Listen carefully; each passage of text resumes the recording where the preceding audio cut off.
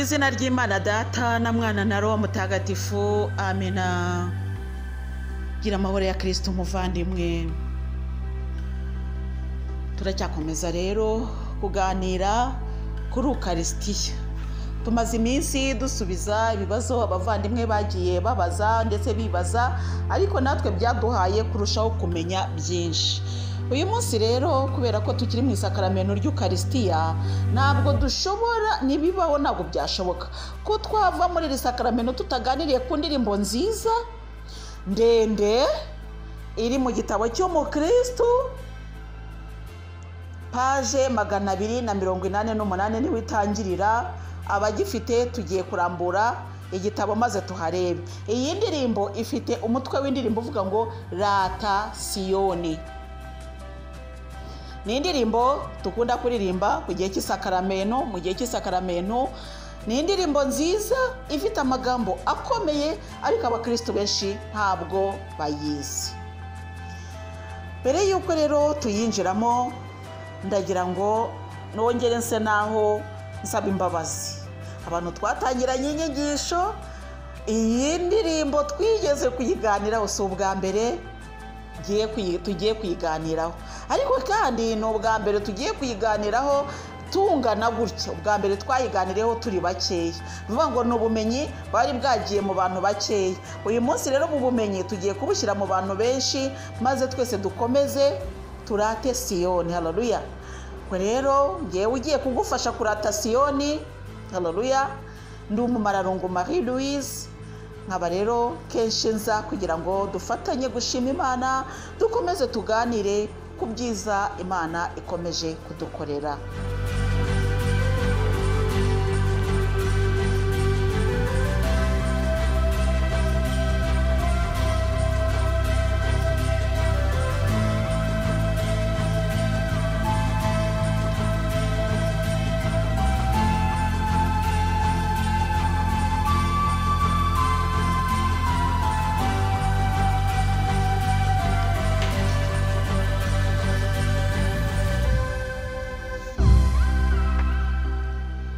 Bavandimwe bagenzi tugana mu ijuru, iyi ndirimbo ibereye abantu benshi amayobera ndetse ikababera urujijo.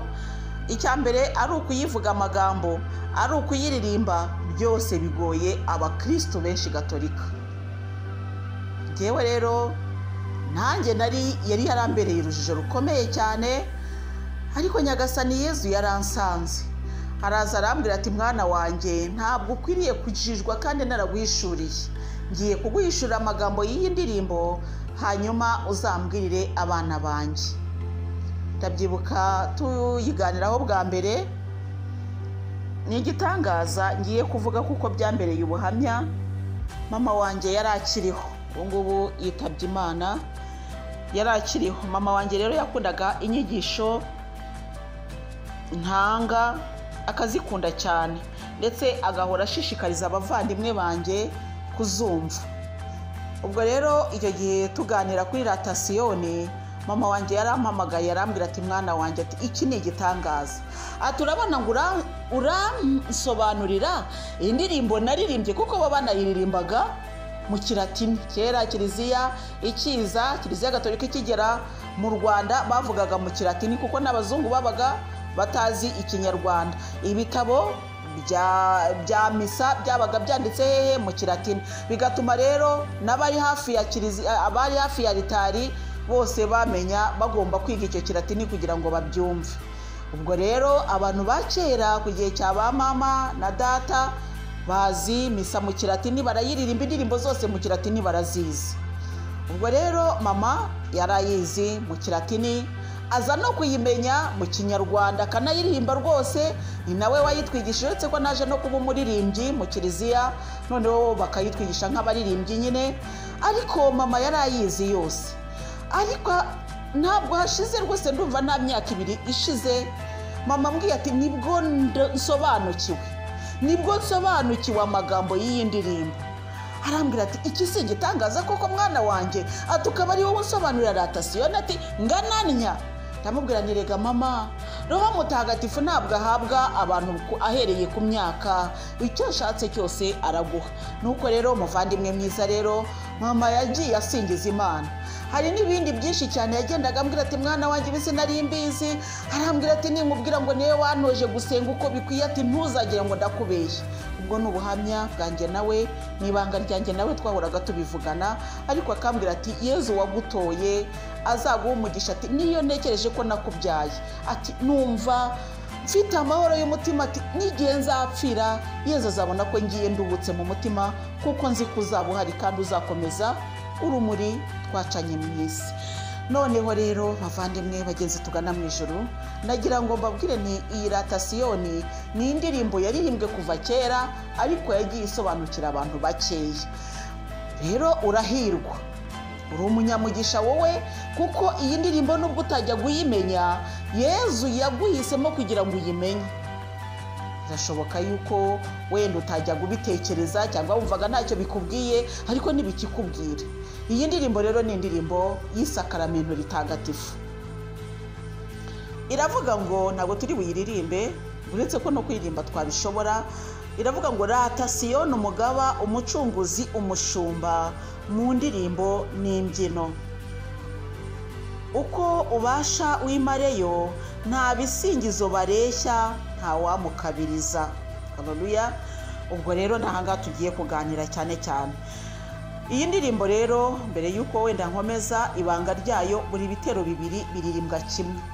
Igitero kimwe n'ikigikurikira biririmbwa kimwe. Ubwo rero Rata Siyoni umugaba, umucunguzi, umushumba. Mu by'ukuri rero Siyoni ni umusozi, ni umurwa mutagatifu, umusozi wa Siyoni. Uyu musozi rero bari kuwugereranya na Yezu, kubera ko uyu musozi mu byanditswe bitagatifu, umusozi wa Siyoni ni umusozi Imana ituyeho. Haleluya. Ni umusozi Imana yavuganiyeho n'abantu, Imana mbese ni umusozi w'Imana. Ubwo rero umusozi w'Imana ni ukuvuga ngo kuwugeraho bisaba iki? Kuzamuka. Siyoni ni umusozi.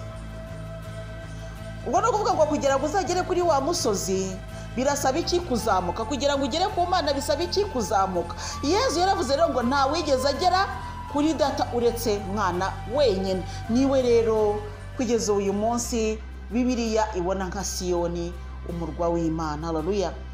Rata Siyoni rero umugaba, umucunguzi n'umushumba.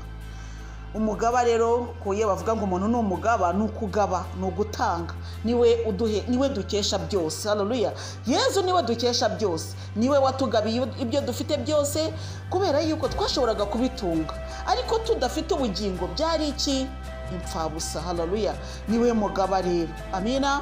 Rata rero uwo mugaba akaba ari umucunguzi, yataducungura, ibyo byo murabyumva, ntaho twari kuzagera abavandimwe, iyo atadupfira n'abiyita intungane ntabwo byari gushoboka.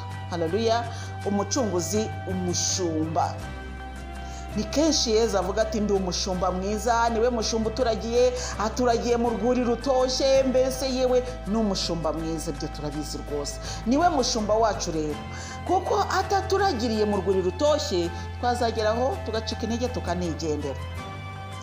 Tumusingize muki, tumurate muki? Mu ndirimbo n'imbyino. Kuvuga ngo dushobora kumurata mu bisigo, dushobora kumurata mu bisingizo, dushobora kumurata mu byivugo n'imivugo, ariko hano Rata Siyoni yatubwiye ngo tumurate mu ndirimbo n'imbyino. Kuvuga ngo no, ariko n'ibisigo n'ibisingizo byose ntusigeyo. None bakavuga ngo uko ubasha wimareyo, no kuvuga ngo hano ni mu ndirimbo n'imbyino, ariko none bakanavuga bati n'ibindi ushoboye. Haleluya. Wimareyo no kuvuga ngo mbese nakubwira iki? Yewe wazana ibisigo, wazana ibisingizo, wazana amasengesho, wazana rozari, wazana gushengerera, mbese uko ubasha wimareyo. Haleluya. Uko ushoboye, mbese umusingizo uko ushaka, uko ushoboye, uko ubyumva, mbese wimareyo. Iyo umuntu akubwiye ati ririmba wimareyo, ni ukuvuga ngo ririmba ku ijwi rya, mbese uko ushoboye kuririmba kose wimareyo. Haleluya. ririmba singiza wimareyo ntawe ugutangira, nta bisingizo bareshya. Haleluya. Umva wavuga ibisigo waririmba ntacyo, ntabwo wabona uko umuvuga, nta wamukabiriza. Rero bivuga iki rero bavandimwe? Kuvuga ko nta wamukabiriza ni ukuvuga ngo ntabwo ushobora kubona ibisingizo wavuga ukavuga ngo mbimazeyo birarangiye, ntabwo wabibona. Mbese hahandi tuzavuga ngo twavuze tugezeho turanakabya, ntabwo wagera ku gihe cyo gukabya, kubera yuko Imana izi neza ko udashobora gukabya. Haleluya. Ukubasha wimareyo nta bisingizo bareshya, nta wamukabiriza. Mbese yabishobora? Washobora ute gukabiriza Imana? Kandi ubwo se wakabya ute? Ibisingizo byawe ni bigufi ugereranyije nuko Imana ireshya. Rero ntabwo washobora kumukabiriza, ntabwo wabibasha gukabya, kuko wazarangiza se kwimarayo na gihe.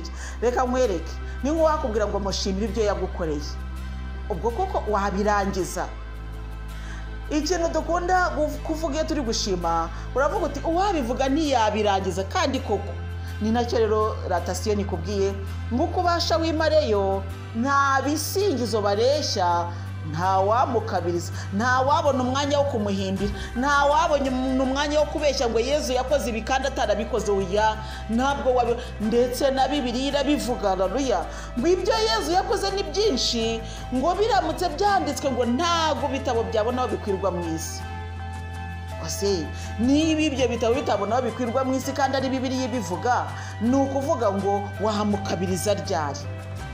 Bwira igihe wazamukabiriza. Gukabiriza umuntu ni ukumubeshyera, ukaba wavuga mbese ibiri byo wageraho nawe ukanahimba, mbese ushaka nko kugira ngo mbese bamwemere kurushaho, wumve ko ari igihangange. Nta wamukabiriza rero ni ukuri ukubasha wowe. Mbese wavuga uti nzajya nsenga buri munsi, wavuga uti nzajya mbese mfata icyumweru cy'amasengesho, wavuga uti yewe nta wamukabiriza. Haleluya. None indirimbo ihimbaje, ubwo ni igitero cya gatatu tugezeho, ni ifunguro rizima kandi ritubeshaho. Ubu niyo rwose, ubu ngubu bavuga ngo nta wamukabiriza, ariko ubu noneho tugiye kuririmba indirimbo ihimbaje y'ifunguro rizima kandi ritubeshaho. Iryo funguro ni irihe? Ni umugati utanga ubugingo. Haleluya. Ukarisitiya, umubiri wa Kristo. Ni ifunguro rizima kandi ritubeshaho, twarimenye. Bariherewe hehe? Ku meza. Ari bangahe? Ari 12. Ntawe ubishidikanya. Ninde ushidikanya ko ariho bariherewe? Ninde ushidikanya ko Ukarisitiya yaremwe kuwa 4 mutagatifu Yezu araye ari budupfire, nuko akicarana na ba 12 basangira Pasika bwa nyuma? Ninde ubishidikanya? Abishidikanya yaba atemera ibyanditswe bitagatifu, kuko biri muri Bibiliya. Igitero cya gatanu kiravuga ngo turate turanguruye, duhimbarwe twizihirwe, bidusabe umutima. Haleluya. Bidusabe umutima. Turate turanguruye. Kurangurura muzi icyo ari cyo? Ni ukuvuga cyane kurusha karumbeti. Tumurate turanguruye, ntugire isoni ariko zo kumuvuga. Hako iki tujya kuvuga ibyiza Yezu yadukoreye tukagira ubwoba ngo Yezu rero ngo nababwira ngo ko yangiriye neza, ko ajya kukugirira neza, we ko atagize isoni zo kukugirira neza, kandi yarabivuze. Uzagira isoni zo kumuhamya mu maso y'abantu, ngo nanjye nzagira isoni zo kumuhamya mu maso ya Data. Haleluya. Bavandimwe bagenzi tugana mu ijuru, ibyo turi kubyumva neza. Nimureke rero tumurate turanguruye. Turangurure tuvuge tuti yatugiriye neza. Umva, niyo wafata vuvuzera, niyo wafata impanda nk'uku yanyise impanda ya nyuma ya 7, akarumbeti ka 7. Haleluya. Ukagafata ukagenda mu muhanda, ntabwo wabugize nabi. Hari umuvandimwe mu minsi ishize twaganiriye, arambwira ati se, ati ko nagiye kuri YouTube rwose, ati ko nandikamo The Last Trumpet, ati nkabona haje byinshi, ati ubwo ngubwo bigenzane. Ndamubwira nti none se wagize ngo akarumbeti kanyuma kabereyeho ngewe gusa? hari uturumbeti twinshi twabanje, hari n'utundi tuzaza, ariko buri karumbeti kavuga ukwako. Umva rero dushaka tube 500, ariko the last trumpet izavuga nka the last trumpet, bitewe n'ubutumwa nyagasani Yezu yayihaye. Hari uwo yagize the last trumpet mu bintu wenda ibi n'ibi mu buryo bwe. Ngewe rero yagize the last trumpet ku bantu b'abakristo gatolika cyane cyane, nimwe yantumyeho. Arambwira ati genda umbwirira abana banjye, ariko ku buryo bw'umwihariko aba kristo gatolika. Abantu benshi barambaza batese koko ubu iyo utaza gutangira kwigisha izi nyigisho twari kuzamenya dute koko ko Kiliziya Gatolika ari itorero rikomeye nk'uko turi kubyumva. Bavandimwe, Kiliziya Gatolika ifite ibanga, ibitse ibanga rikomeye utazabyumva. ni akazi ke njyewe Yezu yambujije kuyivamo, kandi nyirimo atari ukugahato. oya, ntabwo yabimbwiye ngo nagize ngo wego Mana ngo wambabariye koko nkava. oya, reka naramubwiye ushimwe Mana warakoze, ushimwe wa Mana we, ushimwe wakoze bikomeye, ushimwe. nkamubyinira haleluya, n'ukuri ndamubyinira pe. yarakoze kutankura muri Kiliziya Gatolika.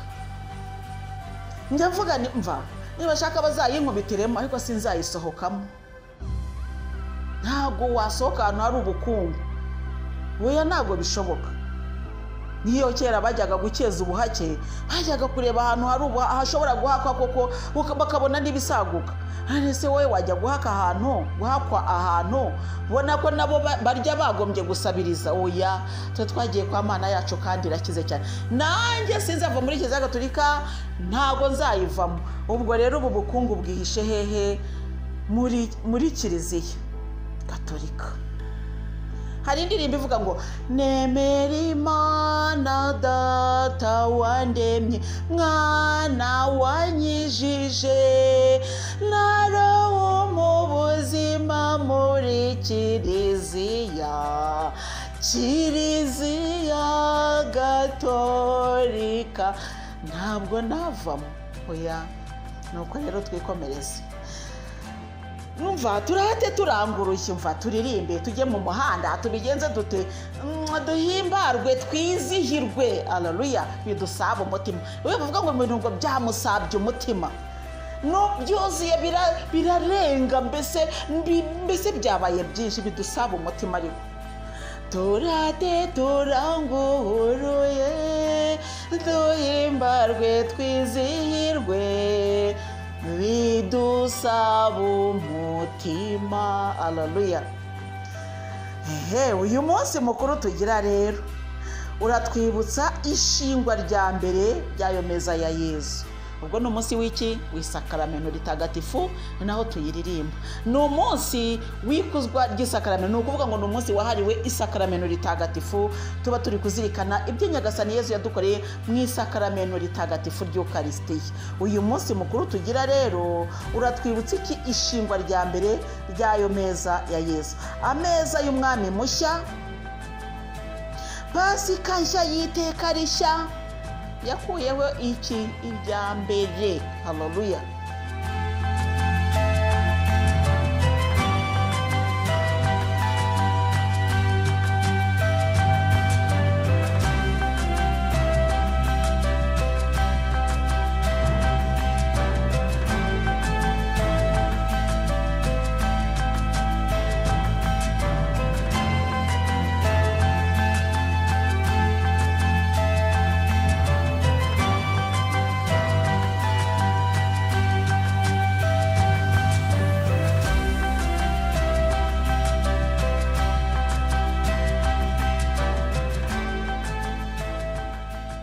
Haleluya. Ameza y'umwami mushya, Pasika nshya y'iteka rishya, yakuyeho irya mbere. Irihe? Irishaje n'irishya, n'igicucu n'ukuri, ijoro rihamanywa. manywa. Haleluya. Umva rero aya magambo arasobetse cyane, arimo ubwenge kandi buhambaye, reka tuyasobanukirwe. Ameza y'umwami mushya. Umwami mushya ninde? Ni Yesu. Pasika nshya. Haleluya. Iteka rishya, byose ni bishya. Umwami mushya uzanye amahoro, uzanye urukundo, uzanye ibyishimo. Umwami mushya, pasika nshya. Haleluya. Ya yindi itandukanye na ya yindi y'Abayahudi baryaga, bari kuvuga ngo kubera ko hari umwiteguro wa pasika, ngo aravuga ngo reka babavune amaguru ngo kugira ngo hatagira mbese isabato itaza kubasanga, ariko hari no ku mwiteguro wa pasika.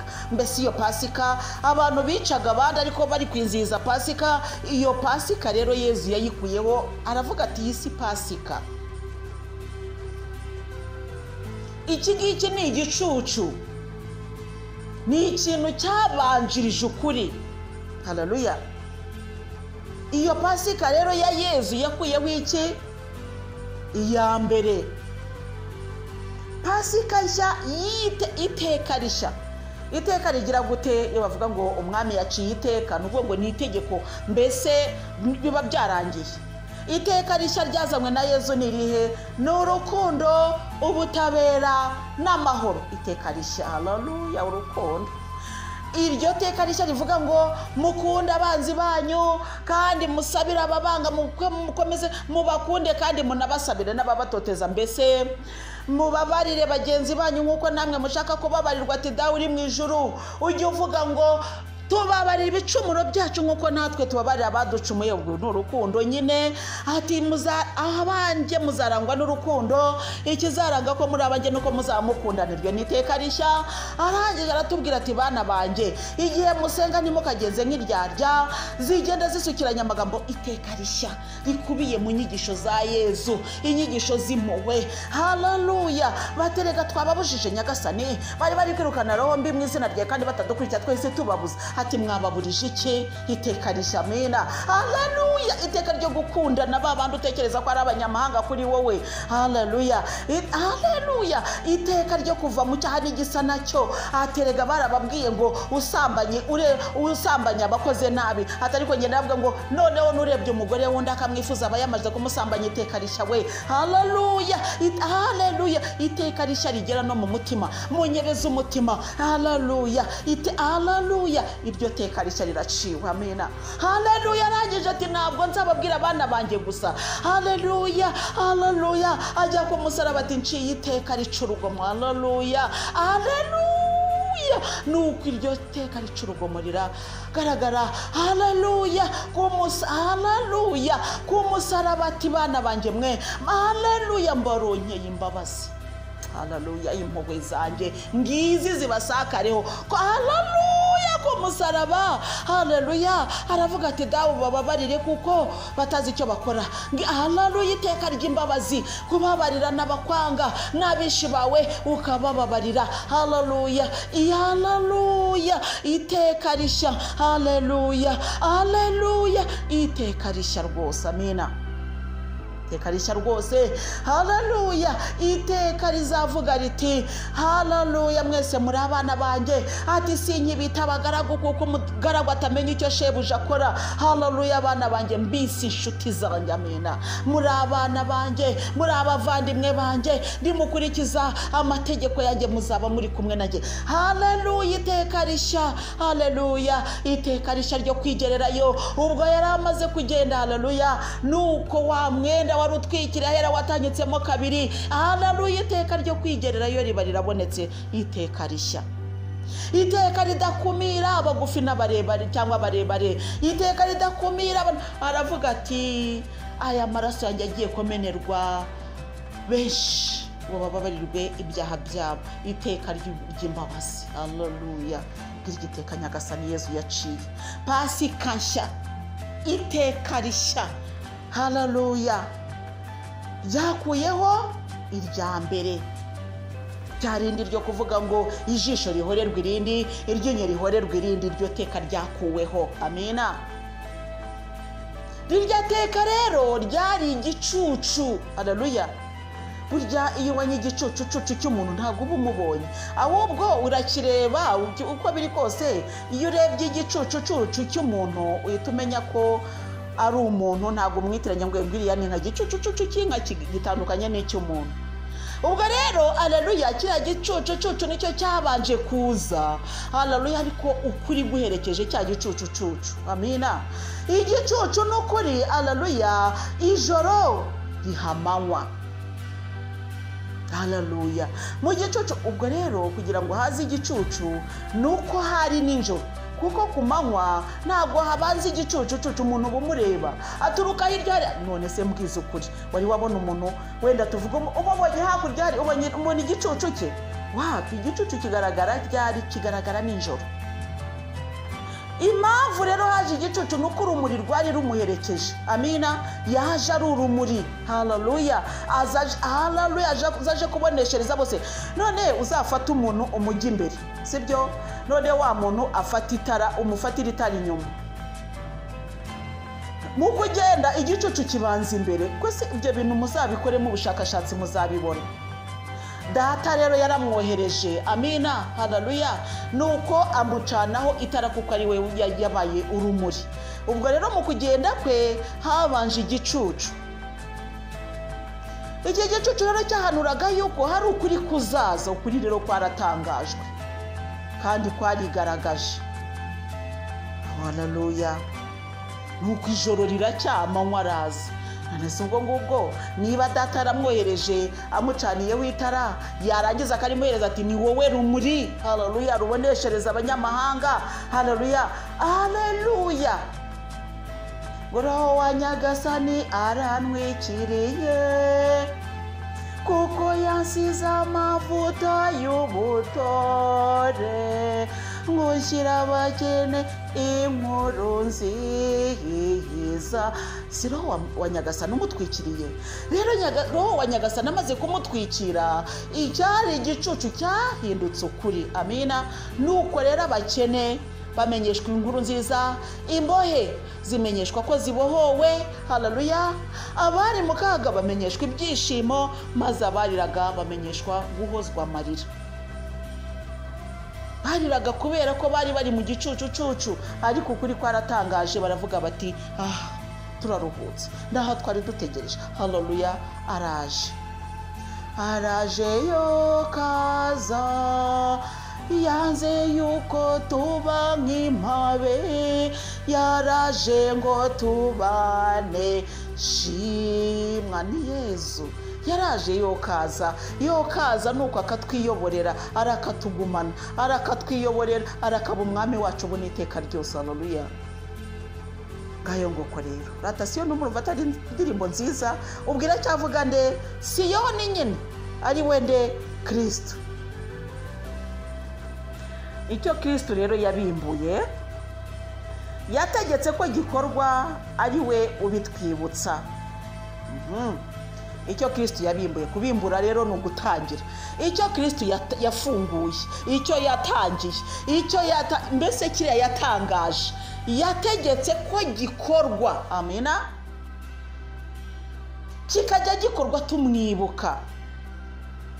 Haleluya.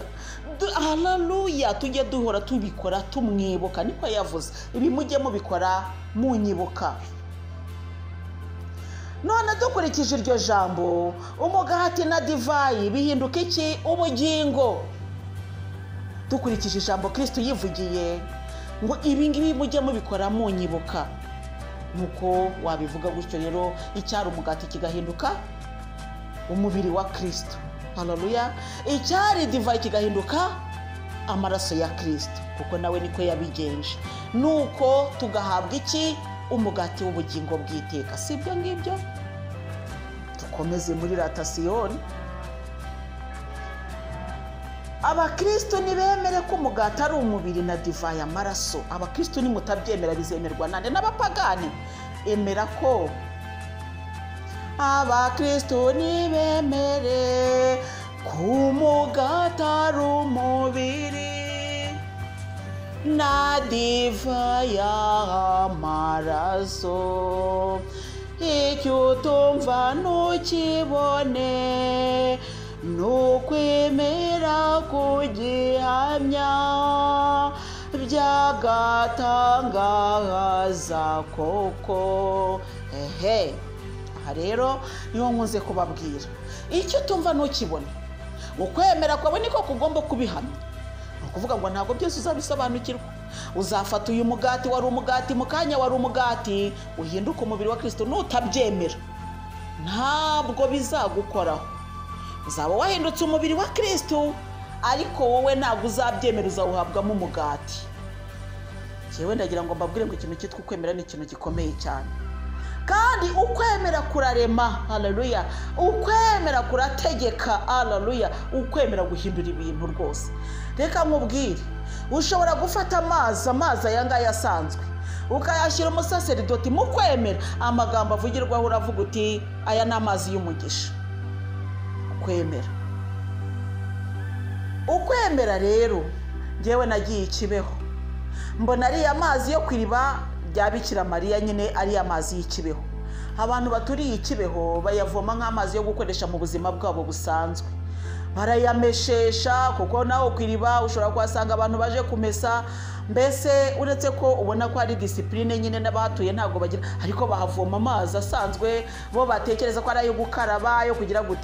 Mu by'ukuri bo iyo bayakoresha nk'amazi yo guteka bayatekesha ibiryo, kuko n'iriba rihora rihogera. Ntabwo ari ukuvuga ngo n'iriba bafunga bakongera bagafungura. Oya, n'ubu ngubu ndi kuvuga ayo mazi aba ari kumeneka. Baryubakiye neza, ariko ubundi kera mu cyaro twebwe iwacu twayitaga kuri kano. Kuri kano rero habaga harimo agahombo, amazi yizana ntumenya aho aturuka. Niba aturuka mu musozi, isoko y'ayo mazi ntiwayamenya, ariko ukajya kubona ukabona ngayo nyine nuko ayo mazi akabara aho ngaho, tukagenda kuyavoma kuri kano. Yari kano rero iyo ngiyo yo mu giturage.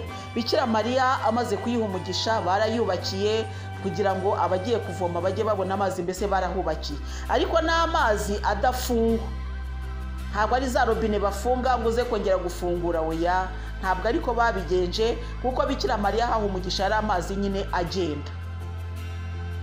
Ibi rero mbivugiye kuvuga iki? Bivugiye kuvuga ngo niba utemera ko ari amazi y'umugisha, n'ubundi nibyo uzayakoresha bizaba ari bisanzwe. Ukwemera rero nicyo kintu cya mbere gikomeye. Kwemera. Na Yezu kandi yaravuze ati mugende abazemera muzababatize, mwigisha abazemera. Kwemera ni ukuvuga ngo maze kumva ko iri jambo risatuye umutima wanjye, nemeye ko nsinzwe. Ukwemera rero, abakristo rero nimwemere ko umugati ari umubiri na divayi amaraso. Icyo utumva ntukibone, ni ukwemera kugihamya by'agatangaza koko. Ntubyumvise?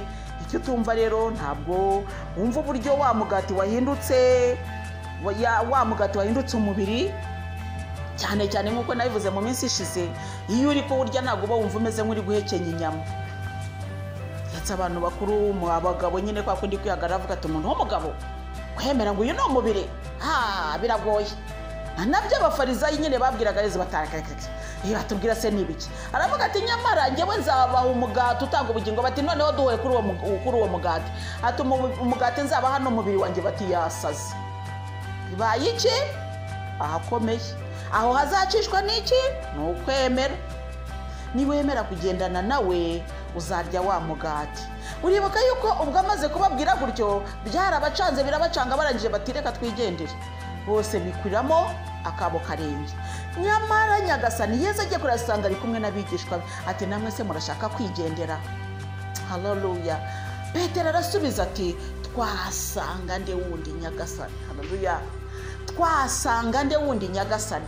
Ko ari wowe ufite amagambo y'ubugingo bwe, twe twaremeye. Haleluya. Si icyo twaremeye, twe twaremeye. Tuzi ko uwo twemera ari Kristo Nyagasani, ntabwo tuzagutirimukaho, ntituzakuva. Ukwemera rero niko kuzatugumisha kuri Yezu. Kandi uko bagiye bakomera kuri Yezu, niko bagiye bibonera ibitangaza bya Yezu, kugeza ku musaraba. Wa musaraba watumye ukwemera kwabo kujya hehe? Mu kigeragezo. Ariko Nyagasani Yezu yaravuze ati hahirwa utazagushwa n'ibyo ngiye gukora. Ubwo numva ko biba bikomeye rero. ubwo rero kwa kwemera niko kugomba kuguherekeza aho hantu. Abakristo rero twebwe twemera umuntu ko bya bitangaza byakoretse ibintu byagenze neza. Reka rero ejo bazakubwire bati wa mama witwa Marie Louise mbese mwari muzi ko byagenze, wenda reka tuvuge bamufashe yibye, n'urugero mfashe, ariko biragatsindwa n'ibizambi, ariko reka tubivuge gutyo kuko n'ababikora n'abantu. Jewe Yezu yambuje kugira umuntu n'umwe ntaribuye, wakabugiye hari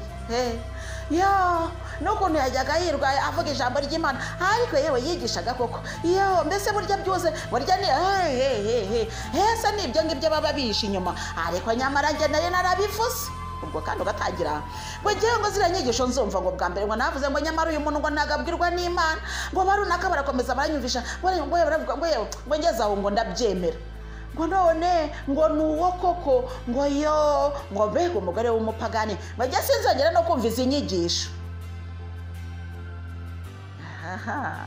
Warangiza ngo nase ngo buriya ngo Petero ngo kwihakana shebuja koko ngo buriya ngo ntabwo yarazi ko ari Yezu, kandi wibuke ko Yezu avuga ati rubanda bavuga ko ndindi.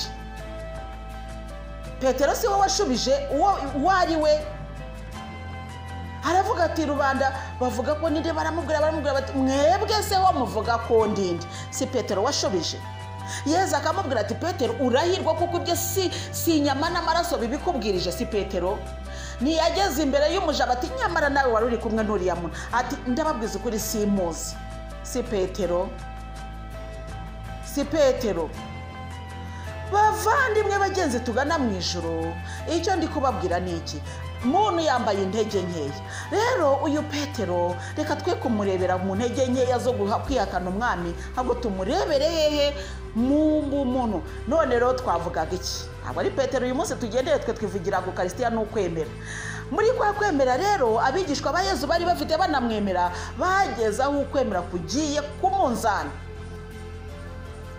Nuko rero ngo Yezu Kristo bamufashe ngo yaravuze ati ni murashaka nde? Bati Yezu w'i Nazareti. Ati ni ngewe. Basubira inyuma bikubita hasi, arongera arategeka barabyuka kuko kwari ugushaka kw'Imana.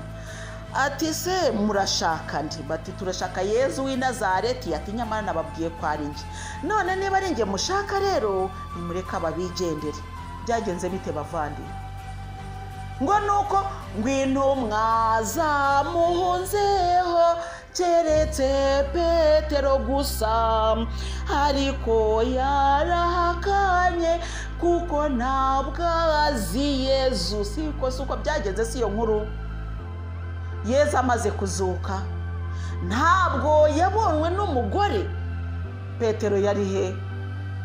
Ukwemera kujye kuturangiriza ibinanirwa n'ubujiji bwacu. Ukwemera, twemere ko Yezu asanga abigishwa bajya Emawusi, ntibagendaga se baganira ukuntu yari yarabemeje yewe mu bimenyetso n'ibitangaza, cyakora yakoraga ibitangaza. Ariko Rata abagore bacu badutangaje, bamwe batubwiye ngo bankubonye, ariko se koko nuko nawe ahera ku byo bavugaga mu gushidikanya ko atese ntiyari yarabibabwiye, ntibyari byaranditswe ko. Nuko ngo bakagenda bumva bahumuka kubera iki? Kwa kwemera kwari kwagiye ku gipimo, kwabaye gukeye. Ukwemera rero niko ndi kukwibwira muvandimwe, gira ukwemera kwa kundi kuzatuma uvuga uti Yezu ndakwemera, kandi umugumeho. Numwemezwa nuko izuba riri kuva, oya mwemeze mu gihe imvura yaguye inkuba ziri gukubita, umwemere mu gihe n'ukwemera kuri gucunderwa. Nuko nakubwiraga nti n'igihe wabona nagize ingorane ntuzavuge ngo uriya muntu ntabwo yakoreraga Imana, nk'uko utagombaga guhakana Yezu ngo nuko ngo apfiriye ku musaraba mu gihirahiro, kugeza n'ahasenga akavuga ati dati cyatumye untererana n'iki. Urumva ko byari bikomeye cyane. Haleluya. Bavandimwe, ukwemera rero ni kudukomereze mbese ubuzima. Niwumva umuntu wenda yatsikiye ari umuntu w'Imana, ujye uvuga uti Imana mubabarire, nk'uko Yezu abari bamuri iruhande bakomeje kwihanganira kugendana nawe kandi ananiwe. Bavandimwe bagenzi tugana mu ijuru, inyigisho y'umunsi nimureke tube tuyisoreje aha, kandi mbateguza ngo inyigisho ikurikiyeho ni iyi ngiyi izagaruka, kuko Yezu amaze iminsi anganiriza akambwira ati ariko aba bana kuguma kubaha byinshi biri gutuma batumva uko bikwiye kugenda. Abantu barimo kuza bakansanga abanyandikira bati rwose mama Louise rwose uzi ko tutari tuzi kwisuzuma, uzi ko penetensiya tutari tuzi uko bimeze, yewe abantu baribuze. Ndashaka ko izi nyigisho twongera tukazisubiramo mbere yuko dukomeza, kuko ikituraje ishinga ntabwo ari ukwiruka amasigamana, oya nta nubwo ari no kubisobanukirwa byose, oya dufate bike buhoro. Rero ndagira ngo mbateguze ko Yezu Kristo yarabimbwiye, yaraje aranyongorera mu minsi ishize arambwira ati izi nyigisho ndashaka ko bazisubiramo. Reka rero tubanze turangize Rata Siyoni, tuzabanza tuyirangize, ariko ndaguteguje ngo inyigisho y'ubutaha ni inyigisho izagaruka. Kandi ubwo mbivuze abenshi tuzajya kureba kuri views. Ubundi tukiri kuri WhatsApp nohererezaga mu magurupe nkaba nzi ngo nohereje, ariko ubu ngo kuri YouTube birabarega, iyo mutagiyeho biragaragara, iyo mutarebye biragaragara. Hari igihe rero mbona ko mwarebye muri bake nkavugana, ariko ye nagiye imbere ya Yezu ndavugana, ariko Nyagasani Yezu waruzi n'ikindi, ariko wakwicecekeye ubundi ko abantu ndi kureba batakiryohewe n'ubu butumwa. Arambwira ati ariko ati vugira, ati sinagutumye nti aturibuka amagambo nakubwiye nkikutuma nti ati nagutumye iki, ni wantumye kubwira abantu ariko ntabwo wantumye umubare w'abantu. Icyo nicyo cya mbere. Icya kabiri yarambwiye ngo genda ube nka dictionnaire Larousse ivuga ngo je sème à tout vent, ni ukuvuga ngo uwo ari we wese wumva afate. Aya makuru yanjye rero ubwo butumwa mfite ndabateguje rero bavandimwe. Iyi nyigisho ishobora kutagaruka ejo mu buryo wenda nakubwiye, ariko wowe tegereza ngo izagaruka kandi vuba. Imana iguha umugisha muvandimwe, uko kwemera niko kubera inkingi ikomeye y'ubuzima bwawe. Nyagasani Yezu akomeza kugirire neza, ku izina ry'Imana Data na Mwana na Roho Mutagatifu. Amina.